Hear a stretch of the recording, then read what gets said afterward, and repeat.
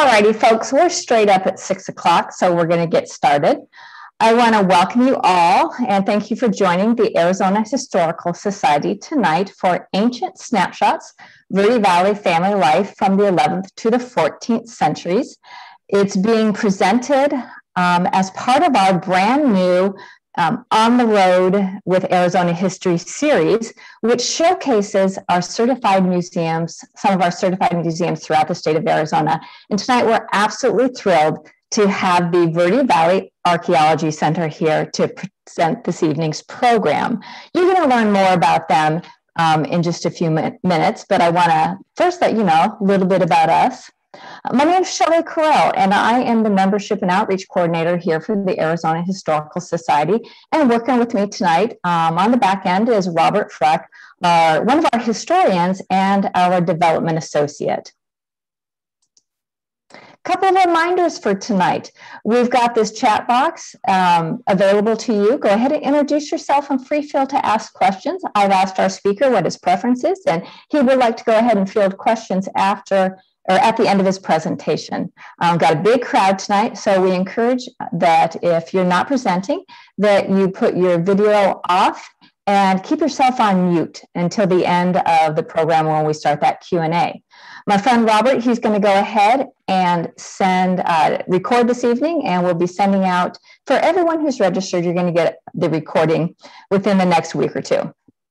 If you enjoyed this program, we invite you to become a member. We are absolutely thrilled that for the past 18 months that we have been presenting most of these programs free of charge.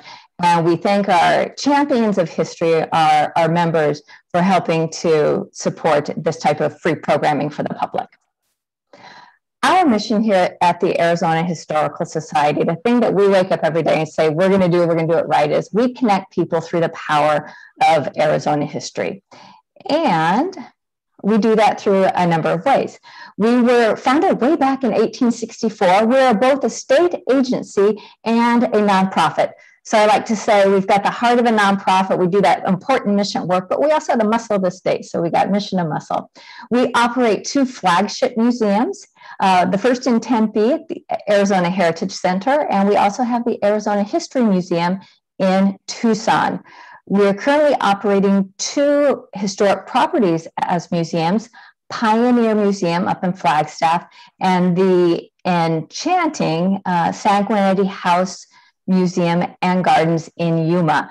Over the next few months, we're going to be introducing some refreshes at both Pioneer and Flagstaff in Yuma at Sanguinetti House, and we invite you to check out some exciting things that are going on at our historic properties. So I told you our mission is to connect people through the power of history, and we do that a couple different ways. We collect, preserve, and tell the story of Arizona's past through our museum exhibits. We do it through our library and archives, through those historic sites, through educational programs, and through our award-winning Journal of Arizona History. And in order to get that journal, you do need to be a member. We invite you to get connected with us. As I said, you're welcome to join. You can sign up for our non-spammy email list. We send out a couple times a month an email with Arizona history news and stories. You can follow us on social media. You can order our license plate, which celebrates the power of the monsoons. And you can do all of that on our website, which is azhs.org. Our speaker tonight is Ken Zoll, who is the Executive Director of the Verde Valley Archaeology Center in Camp Verde. So he's a founding member and the current Executive Director, and he is also the Regional Coordinator for the State Steward Program of Arizona State Parks and Trails that trains volunteers to monitor archaeological sites in Sedona and the Verde Valley area.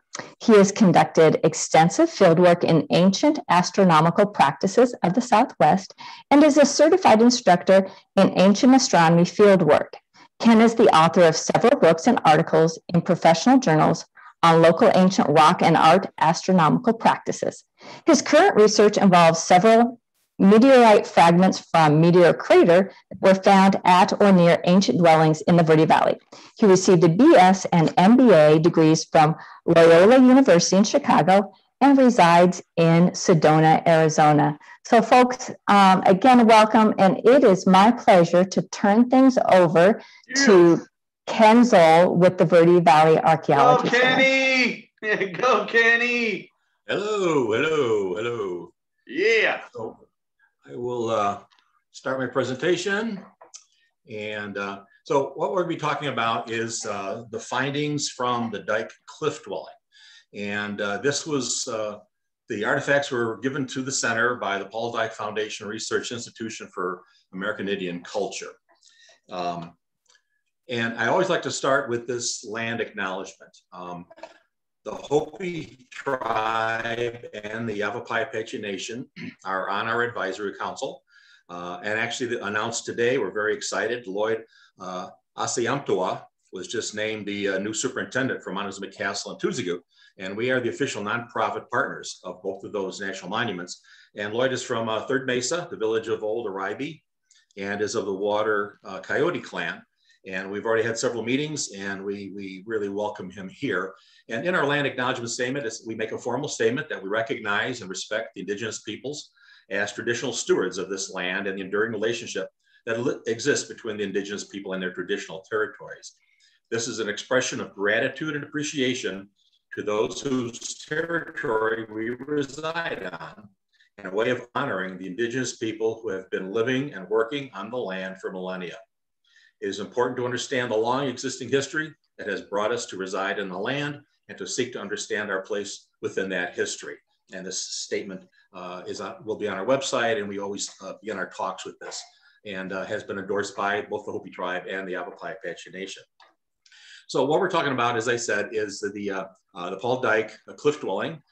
This was a site that was occupied between the 11th and 14th centuries. So who was Paul Dyck? Well, Paul Dyck was born in 1917, actually in Chicago, and he passed away in 2006.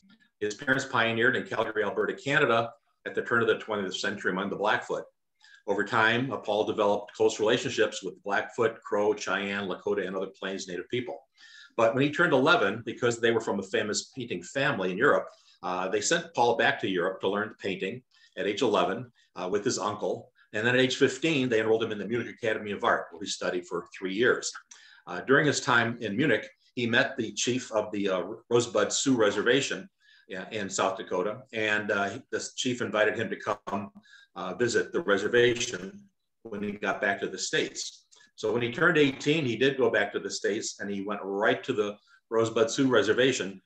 And shortly thereafter, as things would happen, he married the daughter of the Sioux chief. Unfortunately, about a year and a half later, she passed away during childbirth with the baby. So he got very depressed. He went west, got on his motorcycle and traveled around, ended up settling in Arizona in 1938 in the town of Rimrock, which is just south of Camp Verde. When he bought the property, he found out that on it was a cliff dwelling. And to his amazement, when he went in, it turned out that it had never been pot hunted. It sat untouched for 700 years until he got there. But because he saw canoers going by Beaver Creek, because the creek was right at the foot of the cliff dwellings, he put cyclone fencing in front of it and big signs, keep out, and basically never told anybody about it until 1961. And as it says there, he began painting again after World War II around 1953 and became a sensation and went around the country doing all kind of one-man shows. And those are a couple of his paintings you see there that specialize in his love of the Plains Indians. In 1961, he was doing an art exhibit at the LA County Museum, and he mentioned the cliff dwelling to the curator, who happened to be an archaeologist, and he offered to come out and take a peek, which he did, and he was blown away by it. And so for the next 10 years during the summers, he brought PhD students to excavate during the summers as part of their PhD field training. And during that time, they extracted over 50,000 artifacts, boxed them correctly as you're supposed to, did the field notes, took pictures in situ, etc. And when Paul passed away and we became certified as a repository, the family came in and gave us all 50,000 plus items. So what we're going to go through today is some of those items. It's obviously, we don't have the time to go through all 50,000 items, but I'm going to arrange it in this order. I'll give you a really brief overview of the cultural setting of the cliff dwelling. And then we'll talk about the shelter, And then we'll break down all the artifacts into subjects like diet and subsistence, tools, clothing and ornaments, household goods, and then leisure time. So when we talk about the cultural settings, you can see that on the left side there, a yellow star over by Sanawa. That's pretty much where the cliff dwelling is. It's in the center of the Sanawa culture. It turns out that the property actually abuts the property of the National Park Service, the Montezuma Well segment of the Montezuma Castle National Monument. So they were neighbors. Montezuma Well and the cliff dwelling people here were neighbors. And when you look at the timeline on the right, many of you are familiar with the Pecos Conference method of classification. And the Dyck family sits right in there somewhere at the end of Pueblo II to the very, very beginning of Pueblo IV. And in the Verde Valley, we refer to this as the Camp Verde phase, Honaki phase, and then the Tuzigut phase. But basically it's from roughly 1050 AD to about 1325. So when they resided here. This is the shelter. There's two parts. On the left is what we refer to as the annex. There were 3 rooms in there. And on the right side, the main alcove actually has 6 rooms in there. So altogether is 9 rooms. And the interesting part, this is a LiDAR map of the main feature. And what you see there is, unlike Montezuma Castle, which is very shallow, so there's only 1 to 2 room deep within it, this is a very deep cave. So they didn't have to put a wall at the front or at the face of it. They went and they built masonry walls to separate the big cave into separate rooms. So as you can see there, room 1, 2, 3, 4, plus the lower room. And off to the left, you see what's called the kiva.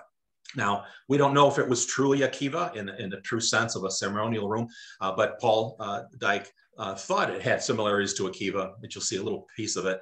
And so he named it kiva, and so the archaeologists have retained that name. And you can see scattered around there different cysts 1, 2, 3, 4, 5, and others areas. And that's where most of the artifacts were stored. Here's typical of a wall that's within the dwelling that separated the rooms within the cave. Remarkably in still excellent shape. You can still see the plaster and the rocks that were used to create the wall divisions. And then this is what's referred to as the kiva. You can basically see way in the back here, kind of a circular depressed area. You can see a lot of charring from fires that they had in here, and what we call the bench that goes actually all the way around, and it's kind of shiny from their they're sitting on it for many, many years. So there's a wall here, and then they would enter through a little very small opening and then go into what we think was the ceremonial room. And there were quite a few artifacts found within this particular room, some of which may or may not have religious connotations. So we're going to go first into diet and subsistence. What we found was the botanical remains showed that the cliff dwellers inhabitants consumed a very diverse diet. You'll see some examples. In addition, the faunal assemblage contained 25 identifiable species, including at least 16 species of mammals, 7 of birds, 2 of fish, and 3 species of reptiles, all of which could have been a part of their subsistence strategy. Everybody's familiar with the kind of three-legged stool of the prehistoric cultures: corn, beans, and squash. And you look at these, remember, this is 700 years old. And they look like you just went to the native seed search to buy some new seeds here. And of the corn kernels, we have over 3,500 corn kernels, 3 colors: yellow, red, and purple, blue. We have 176 beans of 4 different species. And we have 3,000 plus squash seeds of 3 different species. Some of these we have sent off to University of Arizona. They're doing different DNA analysis on it, trying to figure out their origin. It's highly unlikely that they are viable any longer. They tell us generally if it's older than 80 years, it's probably not viable. But if we can find out through their DNA if there's some current strains, we do have a Native American traditional use garden on our property. And we do have a garden, and if we can find similar material or similar plants, we plan on planting those in our garden. I mentioned corn kernels. Well, we have over 9,000 corn cobs, And unlike a lot of them that you see in ruins today, they kind of look like the small Chinese corns. A lot of these corn cobs that we have are huge. The one on the left is about 8 inches long.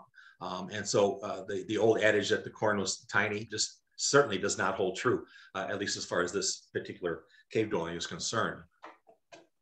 There are Arizona walnut trees along Beaver Creek. And as you would expect, we have over 2,900 Arizona black walnuts, both in uncut and also shelled. So we know that was clearly a part of their diet. We have hard shell squashes. You got the crust on the left and you got the peduncle on the right. And we have quite a few squashes to show that they were in fact part of their diet. Prickly pear, again, as you might expect, in the collection we have fruit and seeds and pads. The Arizona Archaeological and Historical Society provided us with a grant, and we were able to carbon date the seeds, and it came back at 80-12-10, which is pretty much at the early stages of their inhabitants there. So they've been using and eating the prickly pears for quite a while. We have a number of roasted agave and roasted yucca. So we see the roasted agave on the left and some roasted banana yucca on the right, including some of their seeds. So we know they were doing that. And with that, we also have the cholla buds and flowers, which is fairly rare. On the right, you see a close-up of the two of them that are over on the left. So clearly, again, they were eating these as well. And I mentioned the roasted agave and yucca.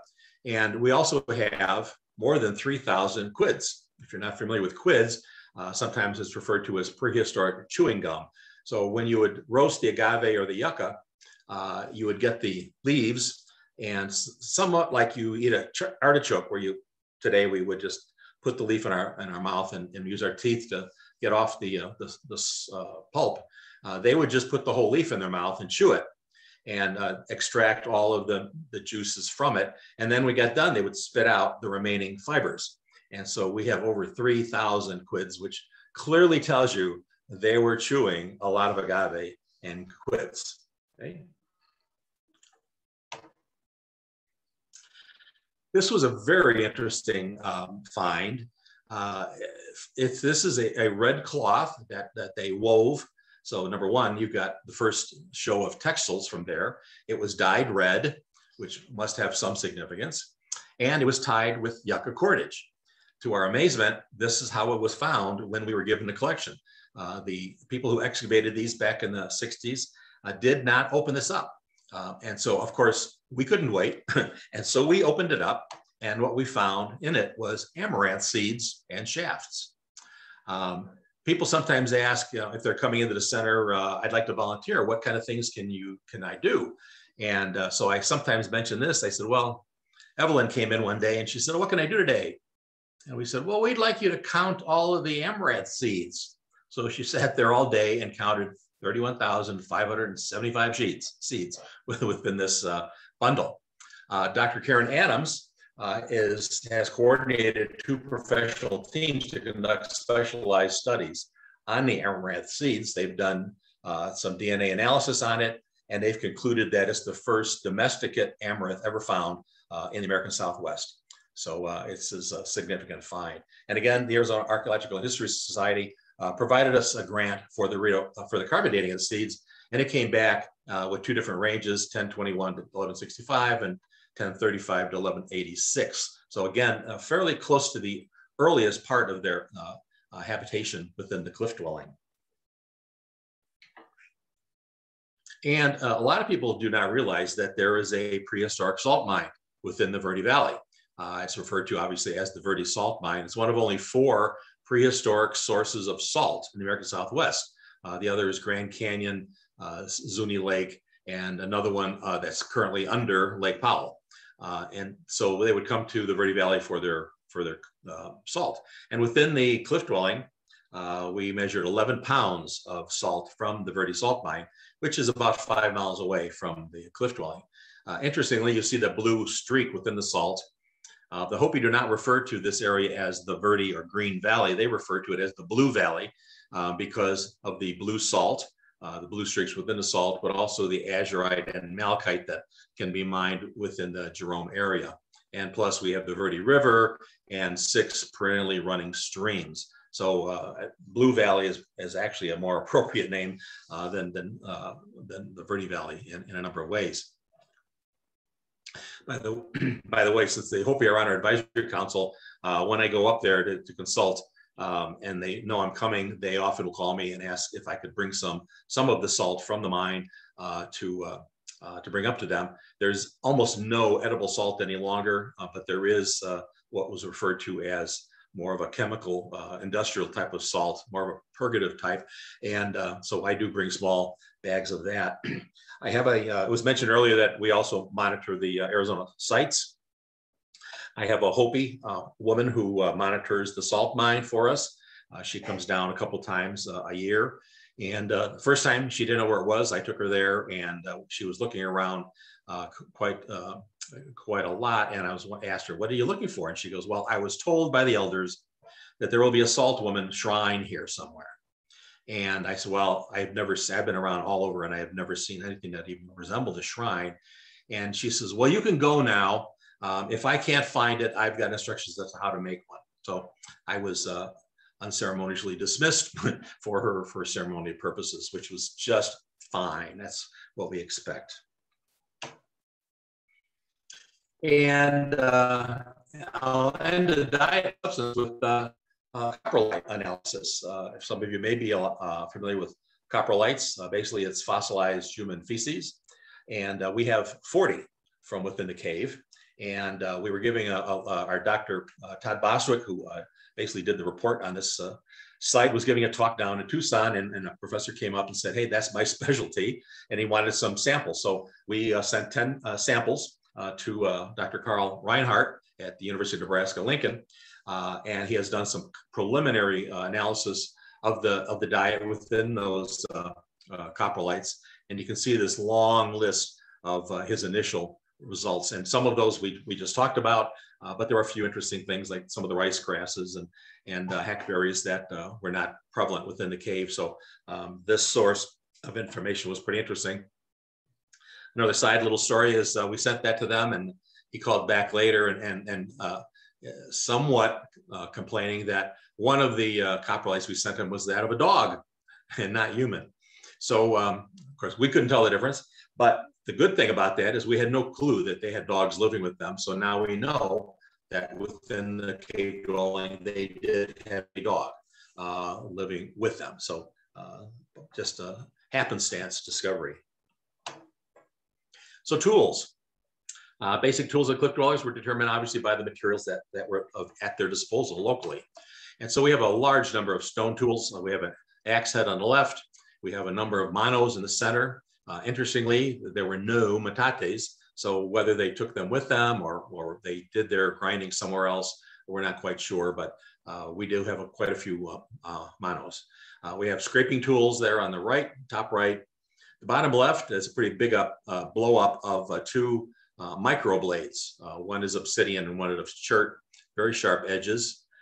And then in the center, we have a variety of cutting tools, and then quite a large collection of, as you would expect, arrowheads or projectile points.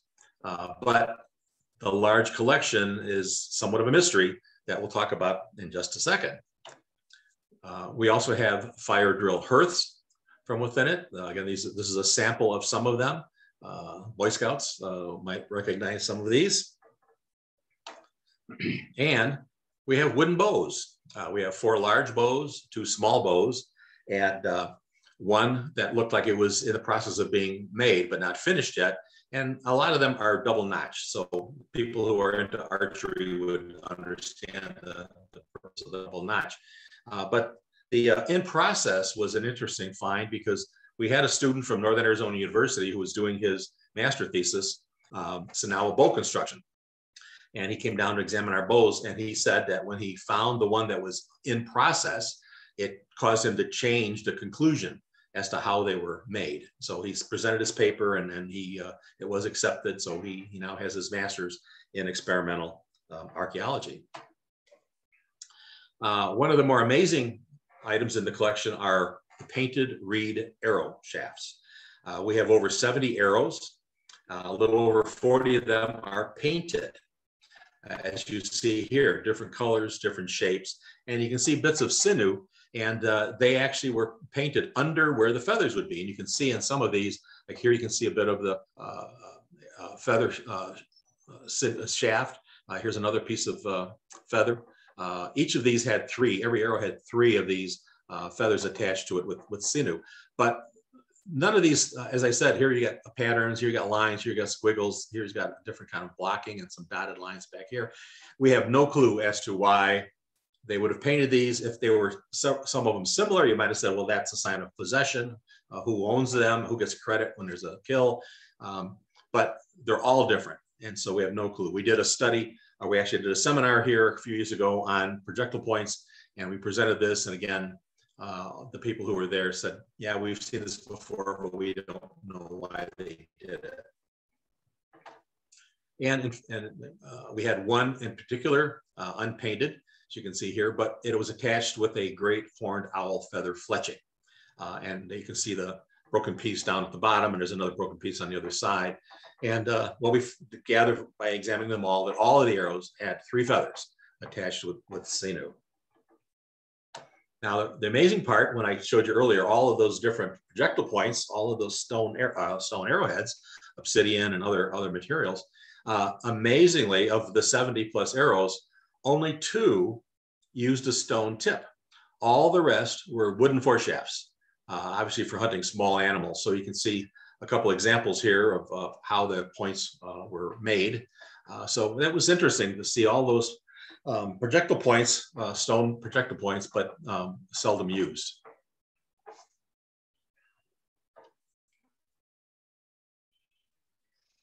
And we have a lot of bone tools.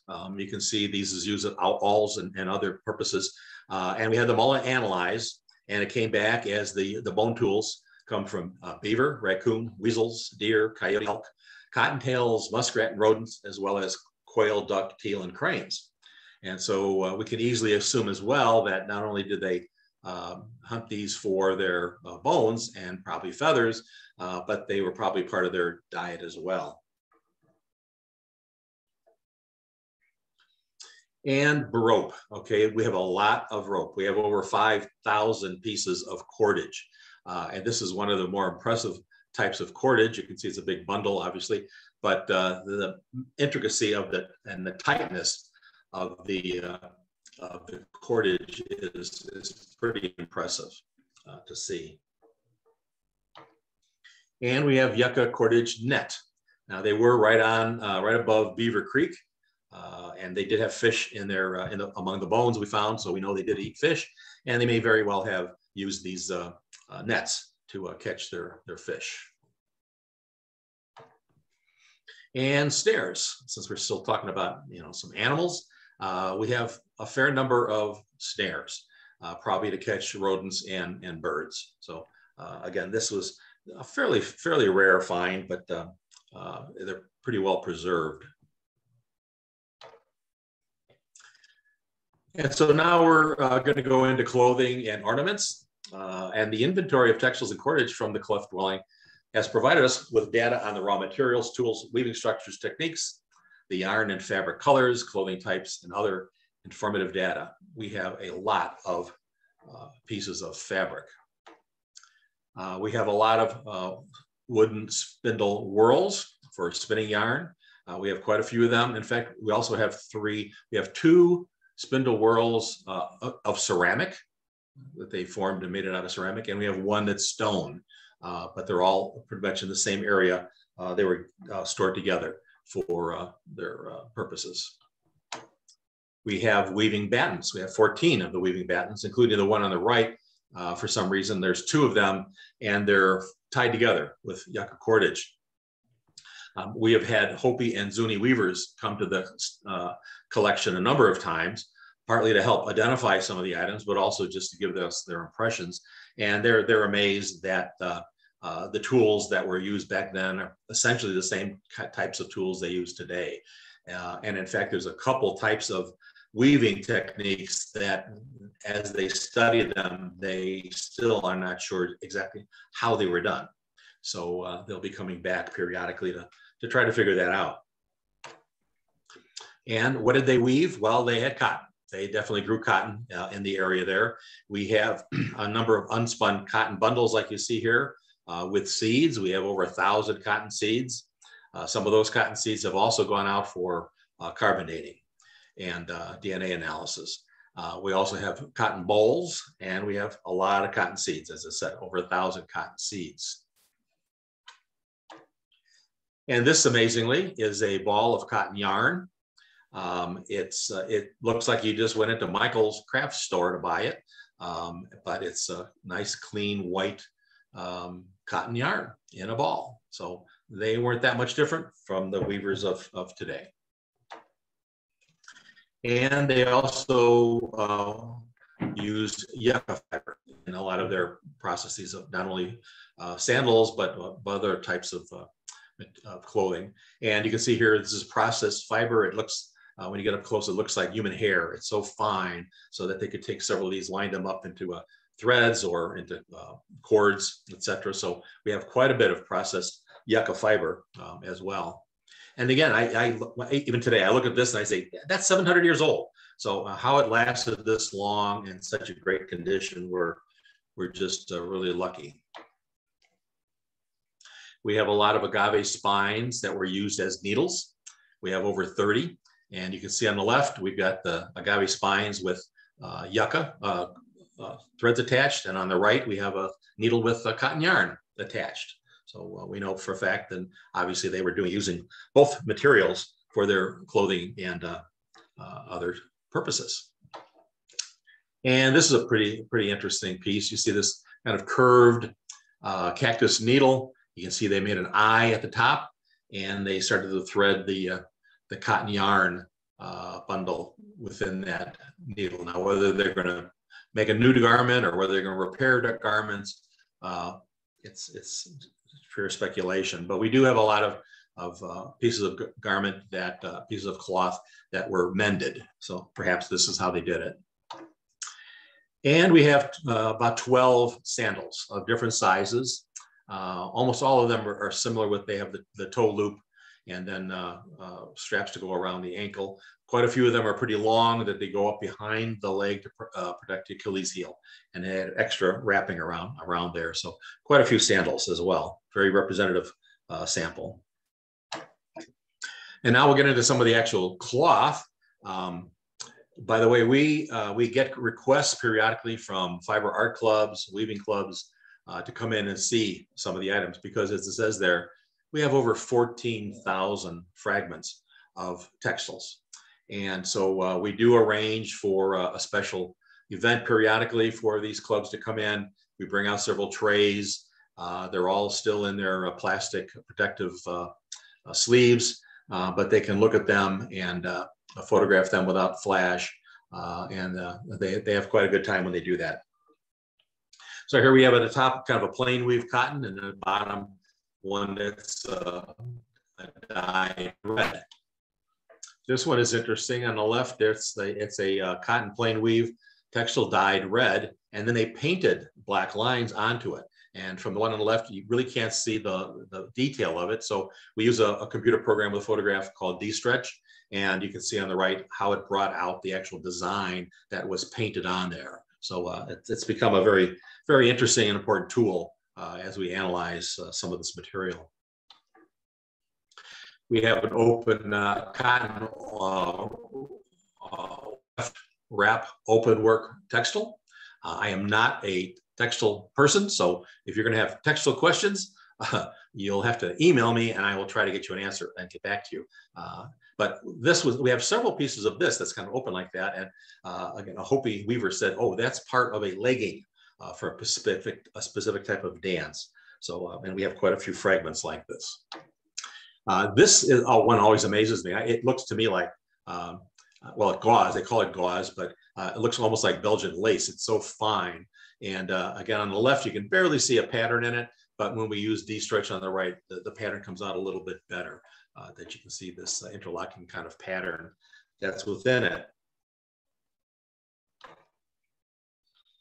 We have quite a few brown tie-dyed cotton textiles that what we call a dot and square design may have represented corn kernels. And some of them are fairly large segments, 12 by 12 fragments, but they all have very distinctive dot and square designs. And as I said, we probably have 20, maybe 30 that have this design on it. And then you get into some of these that look like they just got ripped off of somebody's couch. It's so detailed here, but this is a plain weave with supplementary weft with an interlocking hook design. And you can see there's actually 4 colors. There's a gray, kind of a beige, and 2 different shades of darker brown. But again, you're talking about a very primitive outdoor loom to be able to do something like this. This one is very eye-catching. Again, it's the same type. It's a diamond twill tapestry pattern. And again, you see 3 different colors here, gray, red, and a cream colored. And this is kind of like our piece de resistance of the textiles. It's a slit tapestry belt. 6 different colors. And with the close-up, you can just see how tight it is and how clean it is after sitting in the cave for 700 years. And we have turkey feather cordage. So we have the yucca cordage, and then they would insert turkey feathers within it. So most likely some sort of ceremonial piece or a garment for a priest of some sort. And we have the first ever rabbit skin blanket ever found in the Verde Valley.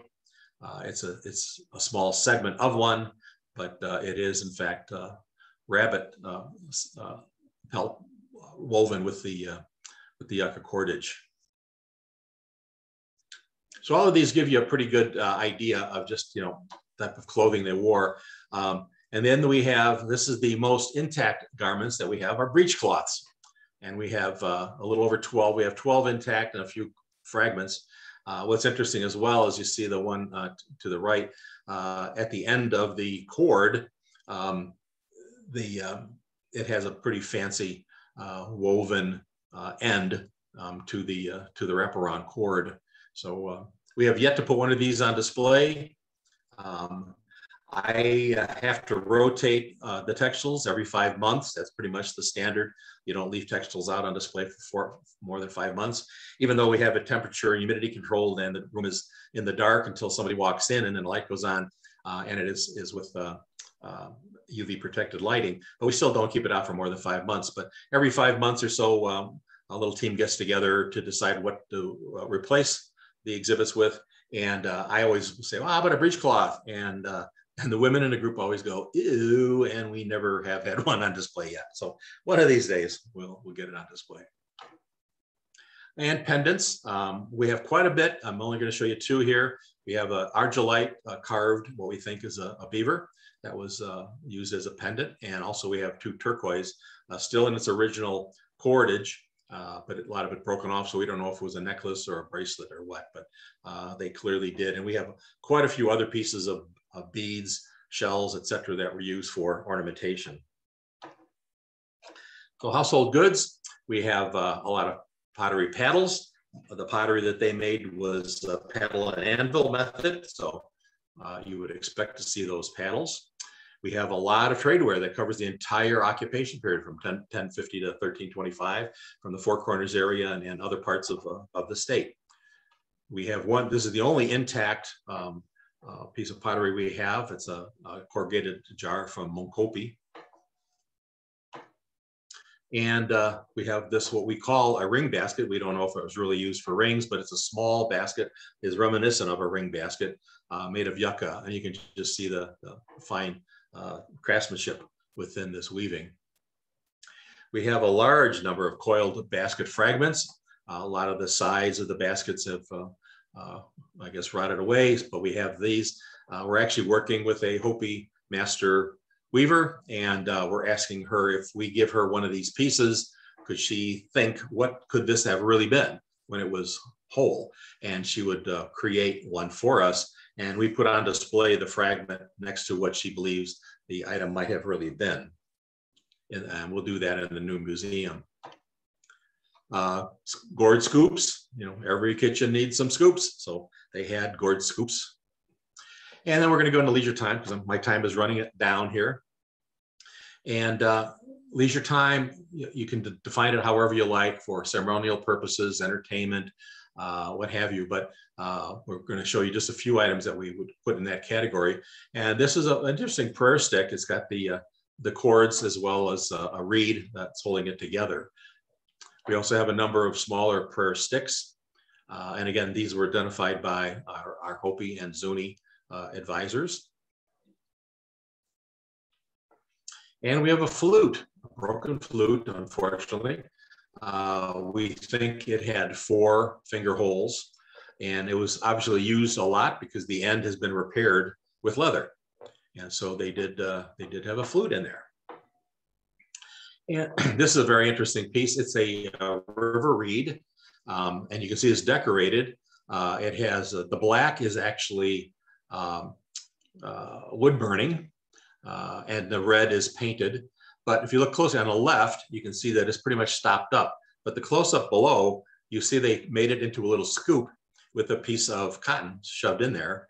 And when you open it up, it's full of, in this case, black pigment. So if they were going to do some sort of painting on either pottery or most likely on rock art, this is how they would transport their paint. And then they would tap a little bit of it out, whatever they needed, onto a pallet of some sort, mix it with a binding agent, which could have been yucca juice, animal fat, egg yolk, egg whites, urine, whatever, something to make it pliable. And they would just make their paint liquid and do their rock art or whatever they were doing. So this is a pretty important find. We have a wooden wand. We call it a wand for lack of a better term, but the end appears to have been a carved animal head. You can see the black part pretty much looks like an ear. You can see an eye and pretty much a mouth. And we have a rattle that might have been used in dancing ceremonies. It's a single stick wrapped in cotton, and the rattles are gourds, and they still work. So they still deal. We are still able to hear it. Another example of their weaving skills, you can see this woven basket. It's a very fine piece of woven basket. But interestingly, when you look on the inside, there are 5 corn cobs. And you can see at least 2 of them, perhaps 3, have holes in the end of the corn cob. So we also have within the collection 67 corn cobs with sticks, pointed sticks inserted at the fatter end of the corn cob. In this case, a Zuni visitor said, "Oh, that was the corn cob game," and they would create hoops out of corn husks. And we have some hoops made out of corn husks, and we were wondering what this is all about. And so he said, "Nope, that was a game. They would put feathers at one end and points at the other end, and basically it was the ancient version of lawn darts." And so, like I said, we have 67 of these. At the top piece here, another interesting piece. These are all cactus needles, and they're carefully wrapped with leather. And it's been suggested that this may have been a tattooing kit. They would use cactus needles for tattooing, and we know they did, in fact, tattoo. And so the only explanation, similar bundles that have been found in the Southwest are similar to this, have been identified as tattooing needle bundles. And in the bottom, here's a ball. It's basically filled with cotton, and then they took a cotton cloth, wrapped it around it, and then you can see the string woven around it to keep it together. And when you look at the pattern, on a quick look, it actually looks like the patterns you see on a soccer ball. And so there is a game that Hopi play where the first person kicks the ball, and then everybody runs to it, and somebody else kicks it, and they keep running and kicking, running and kicking. So was that this ball? We don't know for sure, but clearly it was something probably more for leisure or entertainment. And we have 75 reed cigarettes. These are all river reeds. They all had bits of burnt edges and plant fragments within it. So we're pretty sure that they were in fact smoking. We have 75 of these. Some of them are intact, like they hadn't been smoked yet, but they're all pretty much bundled up in a similar cyst. And here's some more reeds. This is, again, these are wood burning designs put on the reeds. One or two, you can see a little bit of burning at the end. Others have no evidence of burning, so maybe they were future cigarette sticks. We just don't know. And we have clay figurines. We think the top one is perhaps a fox. We have the human head and a dog. We think these were made by the Prescott culture, so they would have been a trade item. They came into the area. We actually in the museum have other clay figurines similar to these, and they all have been identified as coming from the Prescott culture nearby. So that's the end of my presentation. Part of the reason that Paul Dyck was able to keep the collection intact after LA Museum did the report was that they were supposed to write a report after which he would give them some of the items, but they never wrote the report. And so one of the first things the Dyck family asked when they gave us the items is to do the report. So Dr. Todd Bostwick, who recently retired from us, he had been the archaeologist for the city of Phoenix for 23 years. He took it upon himself to write the report, and it took him 4 years. And the report you see on the left is a little over 700 pages in 2 volumes. And actually, we're almost sold out. We're down to just 2 copies, 2 sets. But we have the report also on a CD. We have quite a few of those. But in the process right now, general public is not interested in a 700-page book with a lot of charts and graphs and tables in it. And so Dr. Bostwick and I are putting it down to more of a public-friendly version of about 175 pages. And we're calling it the Ancient Verde Family Life. So a lot of these pictures that you've seen today and a lot others will be included in this book, and we anticipate it'll be published in November. And this is our website. You can go to the website and you can send an email if you want to ask me a question direct. Our address there in Camp Verde. However, we are closing it after Labor Day. We are in a 3,300 square foot leased building. And we are moving over the next few months to a brand new 11,000 square foot building that we are purchasing that is about 3 or 4 blocks down the road. Main Street changes its name at the post office and becomes Finney Flat Road. So it's basically just 3 blocks down. But going from 3,000 square feet to 11,000 square feet, you can imagine the rest of my summer and early fall is going to be rather hectic. And we hope right now to be able to reopen on Thanksgiving week. Okay. So with that, that is my presentation. Thank you very much. All right, Ken, thank you for literally opening up the family album there and sharing with us everything from the textiles to those household items. We're going to open up the presentation now for questions. Already in the chat box, Mary Jane says, wow, amazing collection. Thank you for sharing.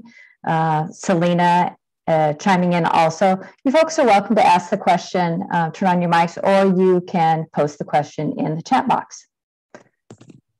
The one question there I saw was, why do we think they left so many items there? It's a big mystery. There are several theories as to why they left. One might have been extremely practical. It is a limestone cave and rocks fall from the ceiling. And when they did the excavations, they did find artifacts under fallen rock. And so did they say, gee whiz, the sky is falling, it's time for us to move away, and they left. There is also a theory tied to Montezuma Castle. The question is, if you've been to Montezuma Castle, you have Montezuma Castle way up high, and then off to the west, you have what's called Castle A, which is a 5-story pueblo built up against the cliff, and it burnt down somewhere around 1325, 1350. And the big mystery was why. So the archaeologists there not only did carbon dating of the burnt timbers in Castle A, but there was also burning in the roof beams of Montezuma Castle, and the dates came back identical. And so when they talked to the Hopi and they talked to the Yavapai and the Apache, the stories melded that the Apache and the Yavapai wanted Montezuma Castle little plateau there that's surrounded by Beaver Creek. That's great for farming, etc. And that they attacked the castle with flaming arrows. And in the process, they burned down Castle A, and the people in the castle up above apparently surrendered and came down. But they probably, again, this is the theory from that, they would then run down or up Beaver Creek, which was right there, to get away.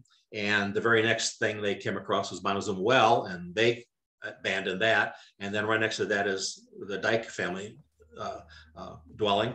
And so they may have just started a stampede of people away from the Apache attacking. So we don't know for sure, but if you were leaving in a panic, you're not going to grab every little corn kernel, that's sitting in your room. So we've also got Christina asking, were the sandals made from different fibers or mostly the same one, and which one? They're pretty much all yucca. Yeah, in fact, I can't think of another one that was not made of yucca. Jim asked, any analysis of what was in the cigarettes and what they smoked? That's one we have. There's so much, as you can tell, in the collection. We're trying to develop a curation fund that will allow us to do things like that.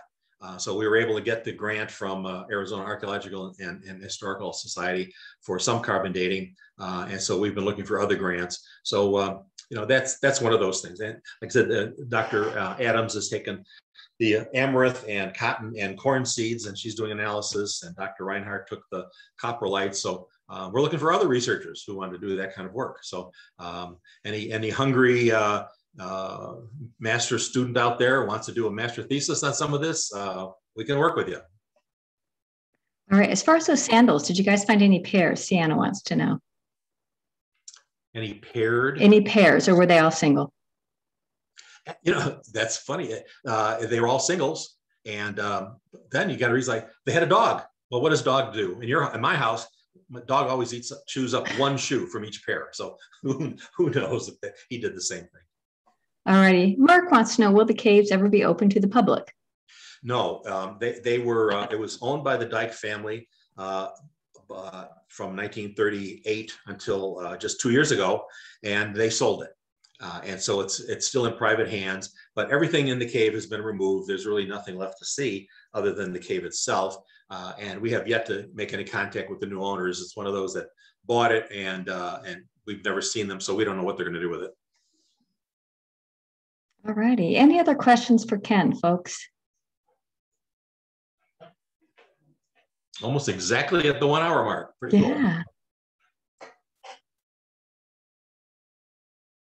All right. Interesting question on did the Apache actually, did they attack them? The bodies from Castle A, the bodies that were found were charred. And so they obviously burned the castle down, and some people didn't get out, and they got burned. I have not heard from the reports any of that. The Apache, as the Yavapai, when their members pass away, they do cremate their bodies and all of their possessions. And so for example, the baskets that we have of the Yavapai and the Apache, they themselves refer to those as reservation baskets. So if they were made when they were forced to go to San Carlos Reservation, they would make extra baskets for sale in the traditional way, traditional patterns, but for sale. And so to distinguish those for sale as opposed to those for personal use that would get cremated with the body, they refer to those as reservation baskets. So when you see Yavapai or Apache baskets on display, they themselves refer to those as reservation baskets. All righty. Last call for questions.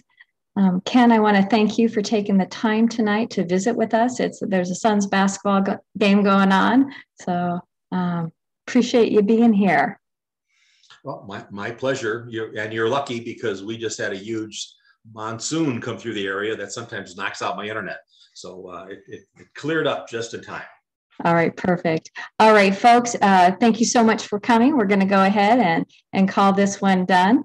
You guys have a safe evening, and if you get a chance, head on over to the Verde Valley Archaeology Center. Thank you. That's right. Sure thing. Thank you.